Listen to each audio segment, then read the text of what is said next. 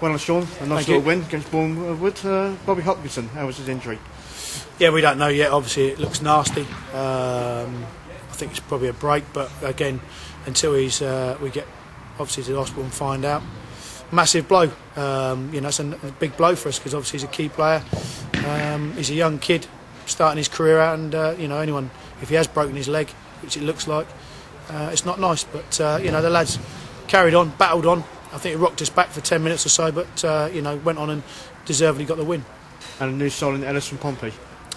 Yeah, Ellis will come in. He gives us a little bit of balance on the left-hand side, which we haven't got too many left-footers in our team, and he's got a great left foot on him.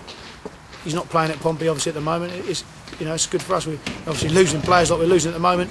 He's a welcome addition to the squad. One thing I will ask you about the situation on the pitch lately. The pitch? Postponements. I'm not the groundsman, so I wouldn't answer any questions on the pitch. Good one, Shaun. All right, mate. Okay, thanks. Yeah. Cheers, thank you. Yeah, Cheers.